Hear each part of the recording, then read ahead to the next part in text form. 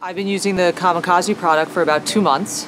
What I like is that on this particular horse, he seems way more relaxed, and especially so far in his show results. So this particular horse is a little bit sharp, especially when you're going to do like a handy round and you have to walk in and go straight to the jump or something that would surprise him.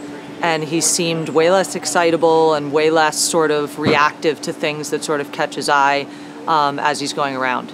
I also tried it on a younger horse that was kind of attached to other horses and a little bit unfocused on his job, and that seemed to really help. He was able to come up to the show better and sort of to focus on the job at hand and be a lot less focused on what was going on, you know, with all the ponies and the horses standing next to him at the gate.